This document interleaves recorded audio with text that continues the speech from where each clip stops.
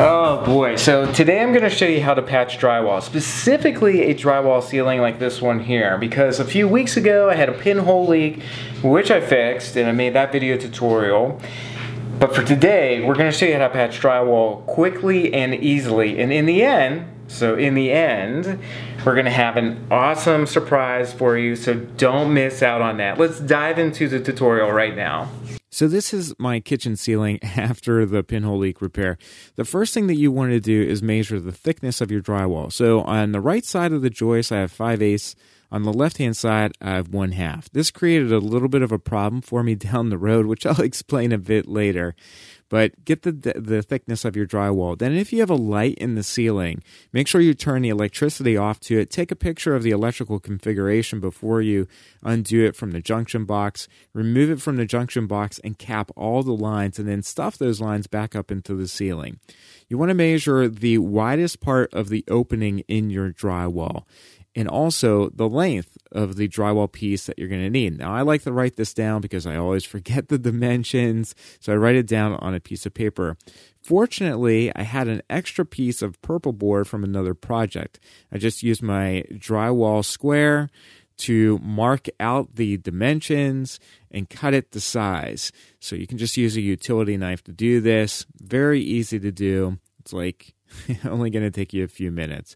Then what you'll do is place that piece of drywall on your ceiling and trace the outline of it using a marker. The reason why you're going to do this is it gives you a clear guide for cutting out that drywall. I just use a standard drywall knife, and I tried to suck up all the dust using a shop vac. Now, you can also score the drywall with a utility knife and then cut it out using that same drywall saw. Now, you want to remove any of the screws or the nails using your hammer. Dry fit the piece of drywall up into the ceiling. Now, in my case, I had to get some extra framing. I needed to cut that to size because you definitely want to support your piece of drywall. So I had to cut some framing the size for that. So this just came in the mail. This is Milwaukee's brand new M18 fuel impact driver. It's also one key enabled. What does that mean, and why should you care? Well, you should care because now you can adjust the power on your impact driver. So there are settings 1, 2, 3, and 4 on here, and you can use your smartphone to set the speed for each setting. So you can customize this M18 one key enabled impact driver, and that is awesome. You need to download the Milwaukee One Key Tool app.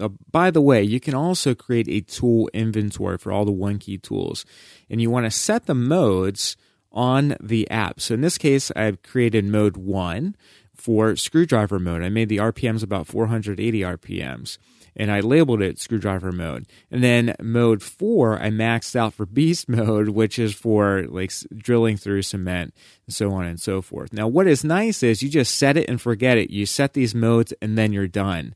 So what I like about impact drivers these days is the fact that you can actually get drill bits for them and drill through wood. So I set mode 3 for drilling through the framing that I'm going to be putting up in the ceiling. So for mode 3, I set that for my drill bits, and then mode 4 I used, as you can see, it was powerful. My camera fell over.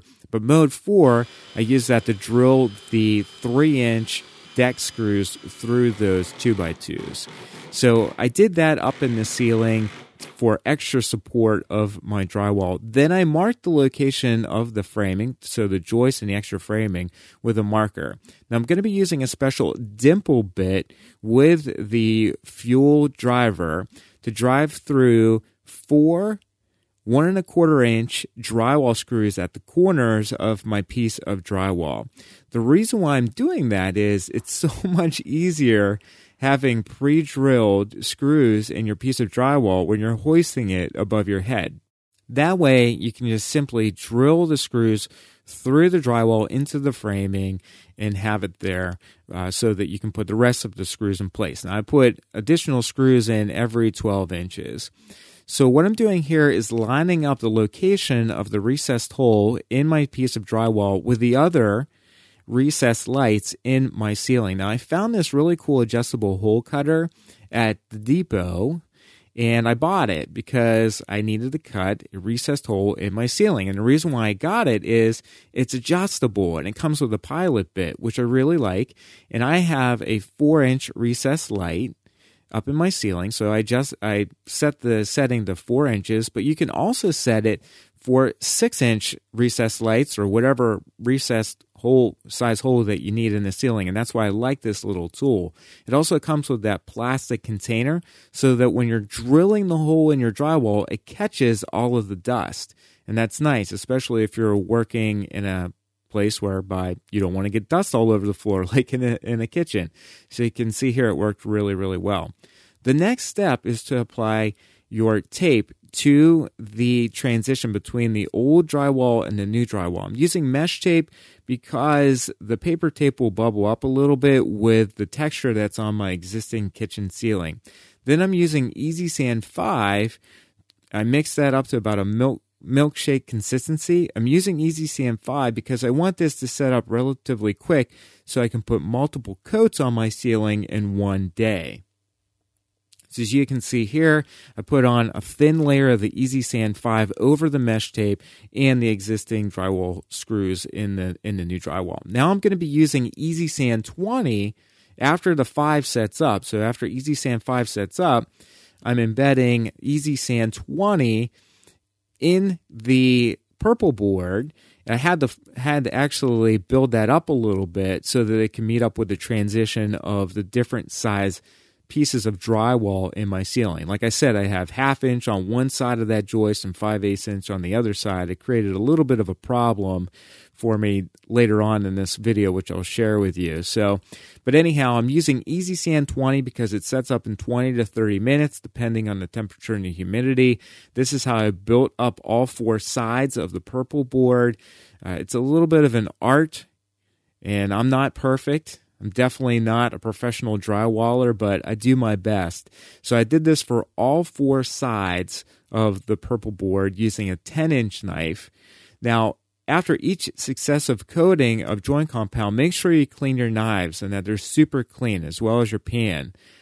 You want to knock down any high spots using your knife. Now I'm going to be using a 12-inch joint compound knife to fill in that purple board even more. I'm trying to pay particular attention to the transitions and try to make them as even as possible. It was definitely a challenge because of the existing texture on my ceiling. But you can do this process just like I did here. You'll probably do a better job than me if you pay close attention to those transition points. Now, like I said, you can do this for all 4 sides, and then you can smooth out the transition using a damp sponge. I'm just using actually a grout sponge here to do that. What I'm doing next is mixing up Easy Sand 90. You don't want to whip it up too much to create air bubbles. You want to do this nice and steadily. Create a texture or create a consistency such that when you use a texture brush like this one, it gives you the texture that you want. So I like having a test piece of drywall and then applying that texture brush to the drywall until I get the consistency that I want or that matches up with the texture that's on the ceiling. Now you can stamp this by hand, or you can put a pole in the end of that texture brush and stamp your ceiling like I did here. Now, you have to prime the drywall or the joint compound, and one of the best primers is Kills. I'm using a 1/2-inch nap roller because of the type of texture that I have on the ceiling. I'm cutting in first around all the cabinetry, then I'm going to roll on my primer, and then I'm going to paint over that with flat paint. As you can see here, you can still see a bit of the imperfection in the ceiling. I'm okay with that. I'll live with it. But if you're really paying attention to the detail, you won't have this same mistake that I have. It's not perfect, but again, I'll live with it. So that's how you patch drywall. Now here's the surprise. We're going to be giving away one of these bad boys right here. The Milwaukee M18 Fuel 1 key 1/4" impact driver. It's a mouthful, but it is awesome. It's now my new favorite impact driver. You're gonna get this, 2 batteries, a charger, and a hard case. So how do you enter into the giveaway? Well, over here on YouTube, down in the comments, tell me why you want this and how it could help you with your own home improvement projects. It's really that simple, and I'm gonna choose one random winner by next week, before the next video comes out over here on my YouTube channel. So you got 1 week to enter into this giveaway, and then it goes away. This is a great reason to subscribe to my YouTube channel if you missed out on the giveaway, if you're watching this in the future, or subscribe to the Home Repair Tutor newsletter over on homerepairtutor.com.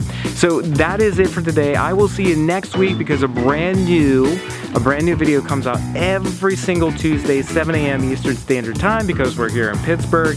That's it for today. I'll see you in the comments. Take care. Talk to you soon.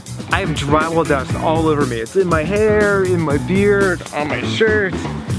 Oh my gosh, the joys of working with drywall in your house, right?